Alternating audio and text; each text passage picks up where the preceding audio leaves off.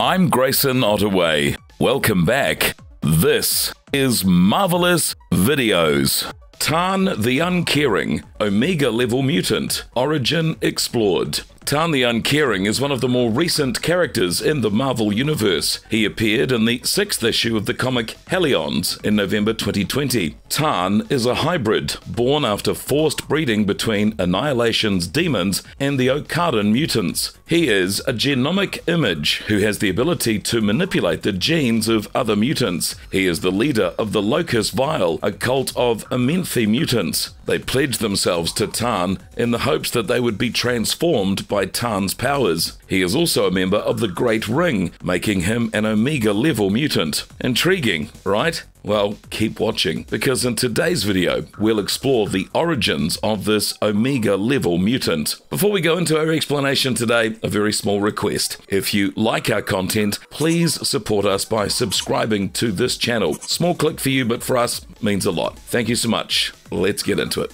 Who is Tarn the Uncaring? Tarn the Uncaring lives up to his name by being a sadist of the greatest order who takes great pleasure in torturing his victims' very beings. Tarn sees himself as a deity who inscribes his mark on the DNA of his followers as a sacrilegious blessing. Only Tarn's followers, who revere him as a living god, regard him as their father and live only to carry him to other places so he may propagate his perversions, are more frightened than his victims. Tarn is a vindictive mutant who would do anything to exact revenge for any perceived slight against him or his magnificent achievements. Due to his godlike abilities, Tarn is conceited and regularly plays with his opponents, causing physical deformities. He even takes away their powers before murdering them. Despite being despised by the Araki, he seems to get along well with Iska, the Unbeaten, with whom he fought against Araki for 1,000 years. Now let us look a little into his life and his storyline. As we told you, Tarn was born due to forced mating between Annihilation's demons and the Uncaring mutants. As a result, he developed into a mutant and a sorcerer who could alter the DNA of other mutants. He is a bizarre-looking creature with grey skin and yellow or purple eyes. He sculpted the physical features and skills of hated Amenthi mutants who swore allegiance to him using his magic. Through this procedure, many of them perished, but those who lived served Tarn without hesitation and revered him as a god. The group of mutants was called the Locus Vile, after Araki submitted to Amenth. As a result of Genesis being one with Annihilation, Tarn and the Locus Vile moved and settled in Araki. Tarn's Vile School Omnipaths kept a watch on the Araki populace during the Amanthian occupation, seizing anybody with rebellious ideas and transferring them to the abyssal prisons to be tortured. Tarn was in charge of the jails and grew to be despised in Araki as a slur on everyone who put up with his tortures rather than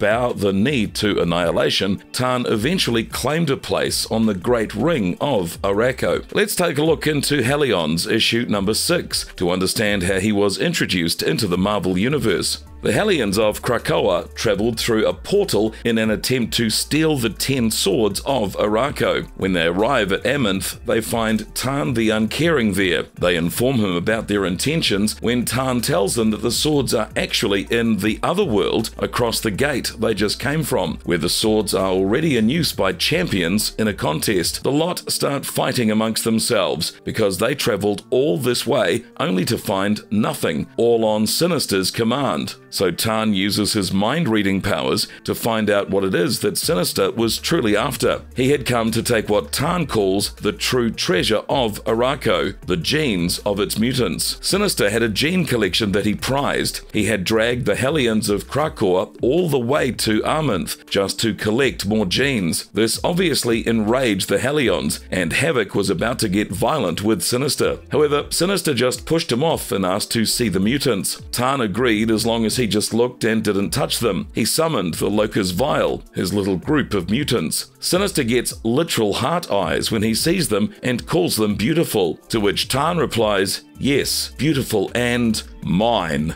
Their mutations exalted, then defiled by me, the great genomic mage, Tarn the Uncaring. I've seen the desire of your heart, Pale One. I know it well. I also came to Arakko to plunder while Genesis feuds, but rid yourself of the notion that you will pluck the vial for your garden. This is my work. I have signed their souls." At that moment, Sinister releases these mosquito-like creatures who are his genetic collection drones. This enrages Tarn, and he unleashes the vial on the Hellions. 3 of the Hellions die, while the rest try to run away through the portal again. Sinister had given the genetic material collected by the drones to Psylocke earlier. Meanwhile, Tarn kills Sinister, while the rest of the Hellions panic and try to cross through the portal. However, what they do not realize was that they were still not safe. They emerged through the portal into a plume of smoke where they were murdered by the actual Sinister. Yes, the Sinister Tarn killed earlier was just a clone. After murdering the Hellions, Sinister ripped his clothes and emerged from the smoke saying, "My sweet holy God, help! There's been a terrible attack! My precious Hellions, they're dead!"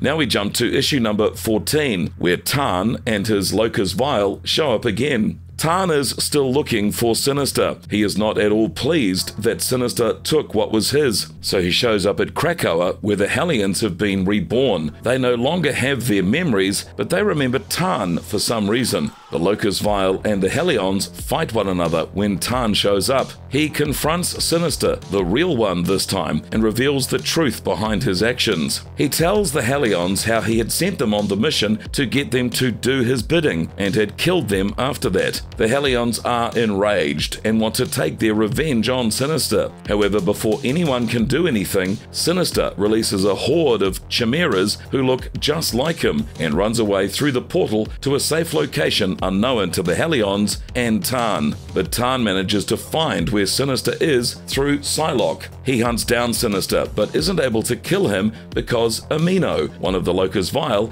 is in the fetus stage, and if he ate any more, he would burst into infants and eat strands of time until there was nothing but annihilation. Crazy, right? Well, that's the power of Tarn the Uncaring and his Locus Vial. Magneto versus Tarn the Uncaring. Now this was a particularly interesting series of comics. The land of Arakko is in a grave situation. They must figure out what to do with Amenth, and if they can face the demons alongside Genesis, or remain on Arakko and build a new life. Storm is the Regent of Soul in the Great Ring, and things haven't been smooth sailing for her. All the X-Men struggle just like her to find their place in this crazy new world. There is this man called Vulcan who claims to be royalty and wants to be Emperor of Arakko, but Arakko has no thrones. It is utopian in its nature, in the sense that there is a democracy in the Great Ring. But yeah, Vulcan's going crazy. Meanwhile, Magneto has made his home in an isolated place in Arakko. So in this tense political atmosphere, one of the seats of the Great Ring became empty, and Vulcan wanted to contest for it. Meanwhile, Storm was forming the Brotherhood of the Mutants with Magneto. There was unrest in Arakko, as Vulcan wanted to become their emperor. However, the Araki did not want that to happen. They supported the Brotherhood, so Vulcan decided to contest for the empty seat in the Great Ring instead. He was supposed to fight for the seat against Tarn the Uncaring. Meanwhile, the Brotherhood was trying to convince Magneto to go against Tarn, as he was one of the main reasons for anguish amongst the Araki. But Magneto did not want to try and recreate a utopia again. He was deeply scared of hurting people. He had lost his first daughter, Anya, in the process of creating a utopian nation for people. That loss hurt him deeply, and he didn't want to do it anymore. He claimed, "I no longer have the heart." The next day, everyone was waiting to see the fight between Tarn and Vulcan. The two seem equally matched in power, power. Vulcan had the power to eat mutant power. The two weapon thieves were going against each other in battle. Vulcan stole Tarn's genomic control powers, so Tarn decided to fight without his powers. However, the thing is, Vulcan never fought without powers. Therefore, he didn't know how to excel at hand-to-hand combat. Tarn used his face tentacles to grab Vulcan's hand and then proceeded to punch him. He then broke Vulcan's hand and smashed him to the ground, effectively killing him. Tarn was obviously quite happy with his win and said, "Your challenger is dead." Tarn the Uncaring sits in the seat of loss. Praise Tarn. I am the one who never dies. Have you not learned that? What will it take for you to learn your place? Who will be the next to fall? Who will challenge me now? Yep, he's arrogant. So at this point, a voice rings saying, "I will." It is none other than Magneto. He wanted to turn away and not fight for the seat, but he wanted to do right by the people. Tarn accepted the challenge. Poor fool. Why do I say that? Well, the moment Tarn accepted, Magneto's helmet flew right on top of Tarn's head. Magneto's helmet blocks mental powers, and Tarn's DNA control powers are psychokinetic, so the helmet would block Tarn's powers. The helmet was also made of metal, meaning Magneto could control it easily. And just like that, Tarn was dead. He got crushed by Magneto and met his demise. Honestly, he had it coming this way. Tarn was a ruthless killer with no remorse. He had tortured the people of Arakko long enough.